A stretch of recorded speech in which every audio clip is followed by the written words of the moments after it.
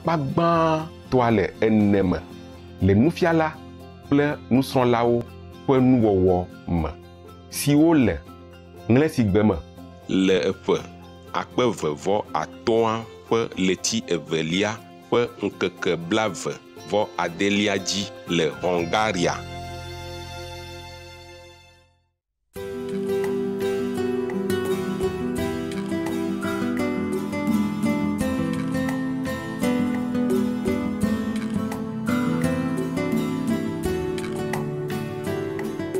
So your food is good, eh? I'm going to taste it. You bring some and put in my tray and see if that food is really good. Yes, Master. Because if they cook for me like that, I'm really worried about you. Maybe your food's okay because no ego. You know, this one specially cooked for Master, that's the problem. Thinking only about million point, don't think of the food. Get nothing. Just bring bad karma because cook bad.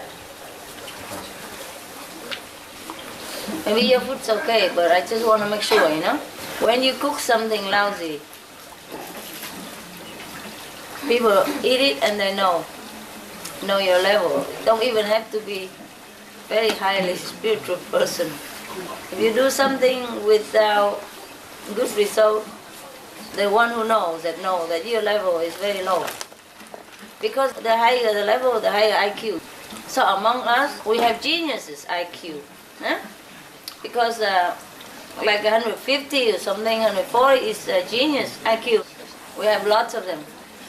But the appearance sometimes cheat. Huh? Some people look stupid, but they're not. Some people look smart, they're not. One time we were talking about IQ. The other day I was in a restaurant and we were talking about, I don't often go to a restaurant, just there to rescue these two people. Anyway, we were talking about IQ. Because I have some people who were with me and one guy looked real stupid. Have ever you watched a film of Charlie Chaplin of the earlier day? He looked like that. He walked with the feet, you know, kicking around and like that, okay? He looked real stupid. And he doesn't speak very good English. And the other guy, you know, Vietnamese and born in America, and real American, you know? So he always kind of looked down on the other guy, you know? But the other guy is more smart. Smarter, eh? So I went to a restaurant there and talk, and we were talking about IQ, you know, and the guy said, oh, that guy look real smart, this guy look not. I say, appearance always deceive, you know? Because I have the two guys there, one is about 145, and the other is only 140, but the 145 looks more stupid, you know, and the 140 look more smart. I'm just saying, you know, just talking, conversation, nonsense. And then the other guy said, what? 145 feet or 100? I say, another 150 as well. I said, that's a genius. This is the IQ of the genius. Because our group, they're all genius, that's why I think, you know, it's true like that. I'm not telling lie. I'm not even exaggerate. Is it really like that? I say, yeah, it's like that. Because the more spiritually elevated you are, the higher IQ you get. It goes with it, no? It goes with it, yeah. So wherever you wonder why Einstein's so smart, he was vegetarian, and why? He must have practiced something, eh? Otherwise, what does such a guy being vegetarian for what? Huh? At that time even, where nobody know even what vegetarian is. I remember a long time ago, about maybe 30 years ago or something, when I went to, at that time I didn't have a master or method or anything yet. I was all forever searching, eh? So everybody say, go bow to the Buddha and you will be enlightened. So I went to bow Buddha. And in Germany, not enough Buddhas. I go to Thailand, where a lot of Buddhas. from one temple to another, bowing to different Buddhas, they get more enlightened, you know? I was thinking like that. At that time, I would go to any restaurant and nothing say vegetarian in there. Anyway, they don't even know what it is. So anyway, nobody, that's your Buddha, huh? Where is it? Yeah. That's your Buddha that you want to linger with. I'm telling the truth or not? Tell me. Huh? Yes. Yes, good. So when I say I'm Buddhist, at that time I was Buddhist. I don't say I go to anywhere and I say I'm Buddhist. I need a vegetarian meal.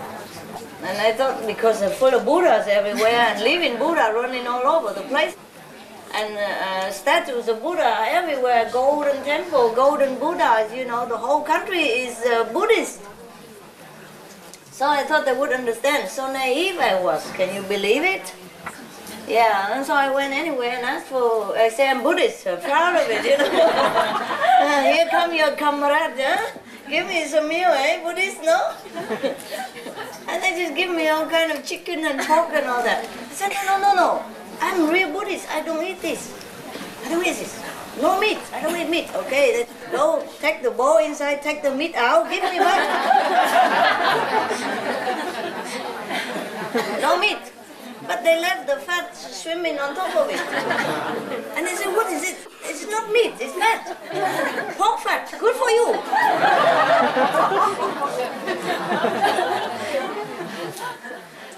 Oh, right. So I said, no, I don't eat pork. Please, no. Whatever English they can speak. Pork good for you, fine. No, I don't eat pork. Fine, they go inside, bring chicken outside. Chicken legs. No, I don't eat that. What's that? Oh, so I cannot argue. Broken English all over. So I have to go somewhere else, and I just eat whatever, like toast and butter, or don't even have butter, so just eat toast. Language problem also.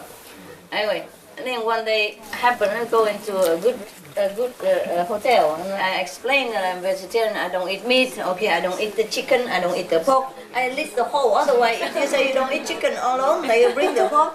You say you don't eat pork, they bring the beef or whatever, you know. So I say I don't eat this, beef, no, chicken, no, pork, no. Big fish, no, small fish, no.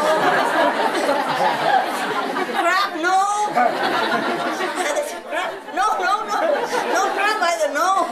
And small, what is that? I said shrimp, no shrimp, no. I have to write it. Whatever they add, they add it, I have to, you know, write it on my list again. No, that's not also, not. So finally, okay, I understand. And then he came out and just take some, cabbage and put it in oil. No, not even oil, just water. Yeah, because water, the oil I might not eat. And bring it to me, white rice, white cabbage, white salt. There you are. Voila. Happy?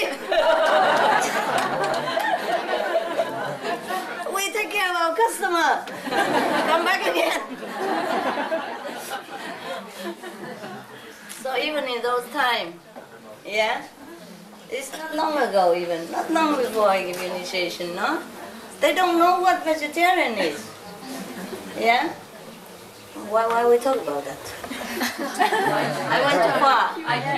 IQ. Yeah, I know that. Einstein. Okay, good, Einstein. Yeah, because even just not long ago, they still don't know vegetarian what for. So the Einstein time must be more remote. You understand? So the only reason he eats vegetarian, it must have been that he's in touch with some yogi, yeah? Practice some spiritual meditation, and therefore his IQ come up. Because at that time, such things are very remote. Nobody know what yoga is, nobody meditate, nobody vegetarian. So he's one of the very few. Of course his IQ is high, eh? If I throw you back in those era now, you are Einstein. Yeah, because you be too smart, you know, for that time, yeah? And you're still smart now for this time. It's just you're not smart enough for me. That's the only problem. So, of course, here you are not smart, nah? But outside people worship you. Not worship, but respect you. And know that you are special. And they know that you are good, and smart, right? I'm not right? Outside people respect you, right? I mean, one or two rotten is different because you're enemy from the last life. But the most people, they really respect and love you wherever you go. Is that not so? Yes. See? Yeah, I told you, you are Einstein. You know, big Einstein, small Einstein, mini Einstein. Because your IQ has gone up. Together with your spiritual practice, the spiritual level open up all the channels, yeah? Clean all the clog of inside your artery or even physical veins, so it make the blood even flow better and the information go better, everything's clear. The higher you go, the clearer the channels, so you get more information, more correct instruction from the brain even. Otherwise, mostly the brain, even also smart, tell you what to do, but your hand clumsy. The clock over here, so only a little bit info seep through, so you do only half good. Yeah? The spiritual blockage also influence physical clearance. Yeah, therefore, if people don't practice spiritual, they become less intelligent. Even if they were intelligent and they were younger, they grow up, if they ruin themselves with meat, alcohol, or whatever, or this damaging environment, then they become less smart. So it's not like we practice spiritual just to go to heaven. On this planet, we already can make use of it. Yeah, we can help others because we're smarter. We become leader, you know? Anybody don't know what to do, we come along and say, that's easy, that's easy. yeah, and then in 2 minutes or something, you offer the solution already. And they were thinking, oh God, how you look so young, why are you so smart? Does it happen to you? Yes, I know that. Yeah, more or less. If you have the situation, then you know you're smart. Because mostly you don't know it also. You practice and you grow slowly. And because you were stupid before, you still think you might be still stupid. Huh? You don't think. But when the situation comes to test, then you know, hey, I have grown up a little IQ. Yeah. Just, it's okay if you're not tested. Yeah? But the more you're tested in different situations, the more you realize that you are really smart now. Yeah, you're really smart. Not like crafty smart, but truly intelligent. And then you feel proud. Huh? You know that spiritual practice really works.